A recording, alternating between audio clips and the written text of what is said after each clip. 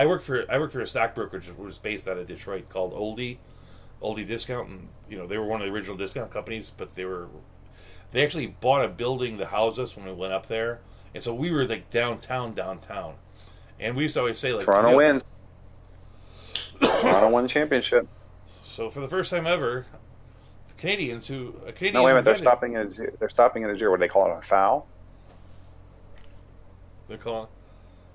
People in Toronto are losing their shit though. It looks like Toronto just got another point somehow, right? They're 112. Yeah, they got a point. It was a technical foul. Oh, okay. I don't have the sound up because I can't hear anything that's going on in the game, so I'm kind of just watching. And it looked like it was some kind of situation where there was a ball on the court. They gave Toronto a technical foul, or they gave them the shot and the ball back with 0.9 seconds left. Wow. And they bound the ball, and it looks like I don't know what they're calling right now. There's some kind of dispute because it looks like Kawhi Leonard made a basket. They have to talk about the time thing because there's that rule that says like you cannot make a shot unless you have at least 0.9 seconds on the clock. Like they have to literally throw the ball up and tip it in. If there really is 0 seconds on the clock. Yeah, I don't understand what's going on. I can't hear anything that's happening. Well, turn it up. But it's interesting. It's interesting nonetheless. I mean, it's more interesting than us. No, we're good as far as it goes. I was going to talk about like some of the we talked about how Mike Moustakas has been really hot, Sure. lately, and so like looking at just guys like he's been hitting 370 since June started. There's a couple guys in here that have been hitting very well since June that I think are worth mentioning. Like we're not really shocked that Christian Yelich is on this. Christian Yelich is out of control. Corey Seager's on this list, of course. He's done for a while. But what do you think about these names? I think one that really should come up is Brian Dozier. He's been hitting 387 since the start of June. Brian Dozier, I was going to talk about him on Monday, but I didn't get a chance to come and talk about him. He has been on fire, and it was ever since pretty much Carter Kieboom got sent up and demoted. It was during that whole situation, and he went off ever since. Yeah, he's been playing out of this world. He's got, I picked him up in one league, in my smaller league, because he's just there. But he's sort of hidden, because if you're in a 10 or 12 team league, you're still looking at his batting average. It's like 209, but like for the last month, he's been hitting like 360 or 350, something ridiculous like that. And there probably isn't another player known in baseball to be able to put together such a dominant streak than that guy. That's a guy people should be picking up left and right. That's all I'm saying.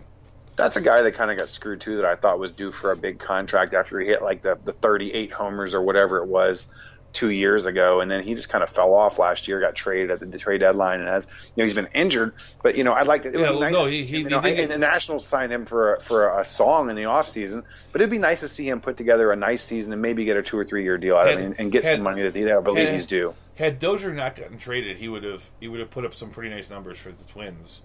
What he got traded? I don't think so. He was injured that year. No, when he got traded to the Dodgers, the biggest problem was they just didn't play him every day. So even if he was playing well, the numbers got diluted enough that it pulled him out of the thing. Whereas if he had stayed in Minnesota, they were playing Logan Forsythe the rest of the way, even with absolutely no commitment to him. He would have played. Now it's over. 113. They got another point. 114 to 110. They got 2 points. They called a foul on that last play, and Kawhi Leonard shot 2 free throws. Oh, Canada. Glorious. And there they go. They got it done, man. That's cool. Congratulations to the Raptors, man. It's good. It's good for parity for the NBA. Now I don't have to listen to everyone complain about the Warriors are unbeatable, blah blah. Let them sign Durant. Let them re-sign Durant. You know what I mean? So it'll be interesting to see what Anthony Davis does this offseason. There's a lot of cool things in the NBA. Like I said, the baseball could really take a page from the NBA's book with what they're doing. Well, I mean, I did not like the idea of the super teams, but outside of that, I like everything NBA does.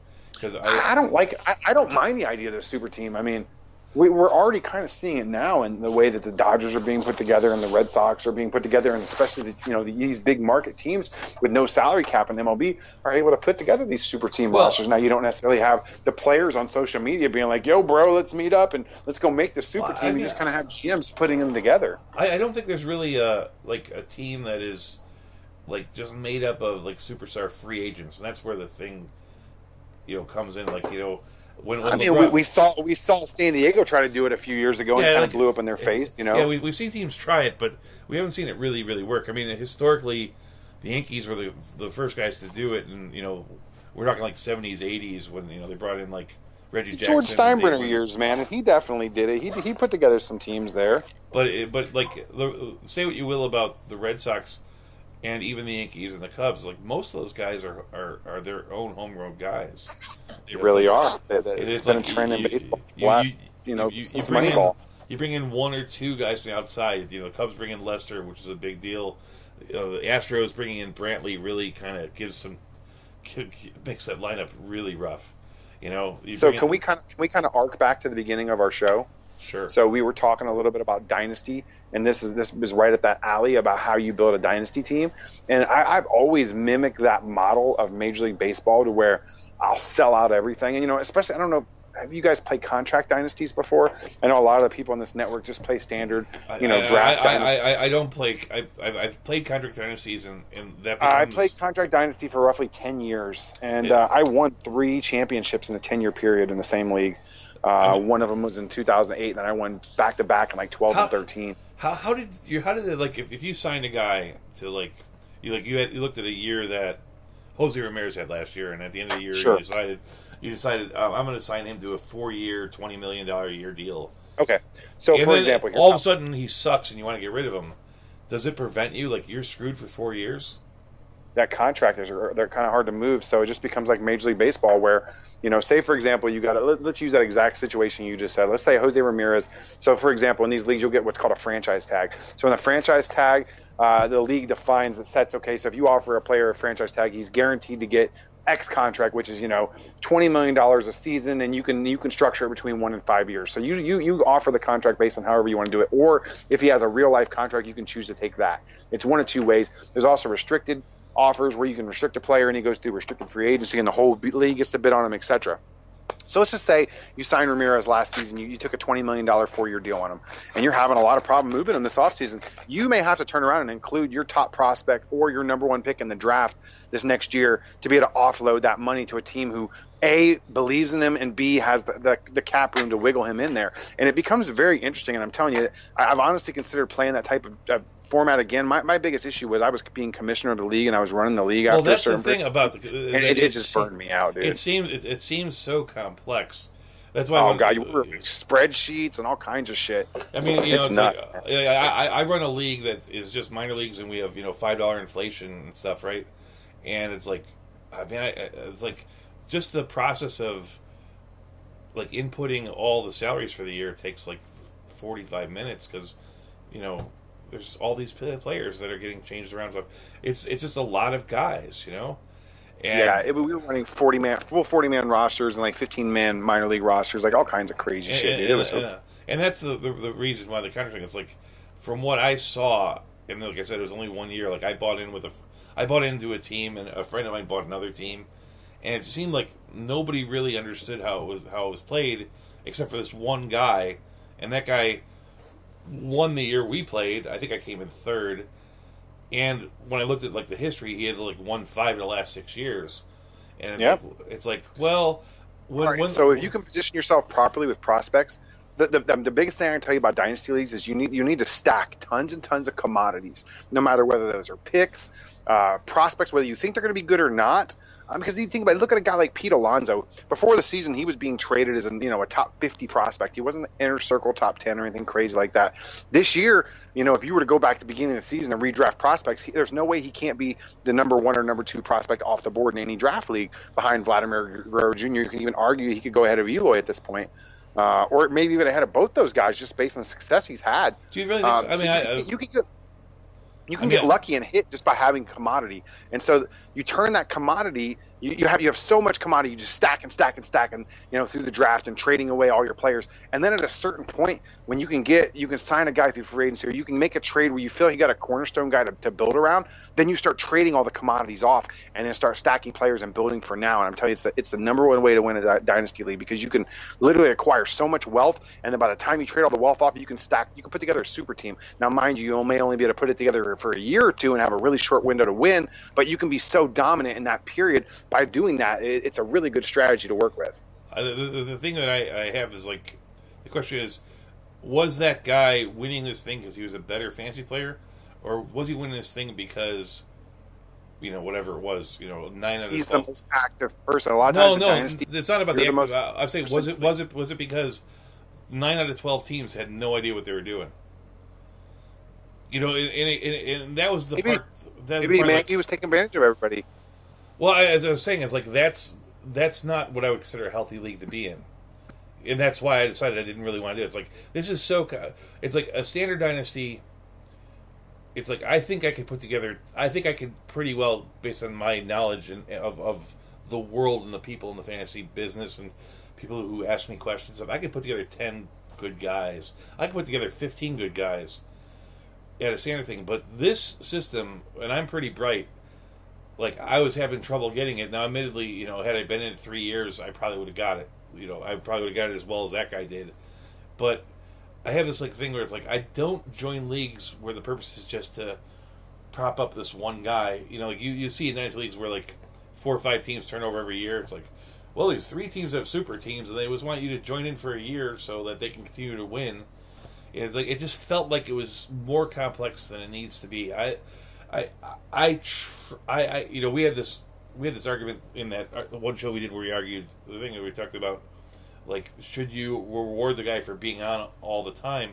And he said, I understand rewarding a guy for participating, but I think participating, like, if a guy signs in twice a day and does something, that's enough. The person having to do much more than that, it's like, that's too much, actually.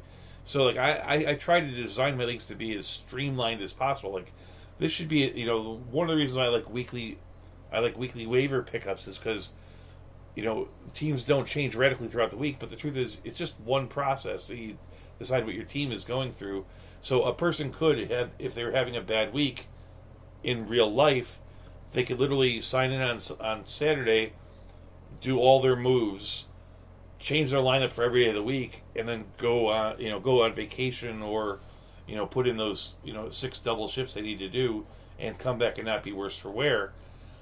At some point, there's too much, and that contract just felt like it was too much to me. And not so much that I couldn't understand it or I couldn't get a hold on it, but I couldn't believe that I could be in a league where 12 people wanted enough to be competitive. As a commissioner of the league, I think one of my duties is to maintain, competitiveness and parity. I had a situation in this league just recently where a couple guys were proving to be hard to get a hold of, and it turned out like one guy got robbed and his computer was stolen, right? So he was trying to do everything from his phone and he wasn't any good at it, so he wasn't really like responding to trade offers and stuff. Yeah, that's a real thing, but at least like, my job is to get a hold of him and then let people know, hey, this guy's got a special circumstance. I think another guy is leaving the league entirely. Another guy is just like, he had made his moves because he's in rebuild mode and he was just sort of like putting this one on the back burner. But like, your job is to make sure that no one forgets too much.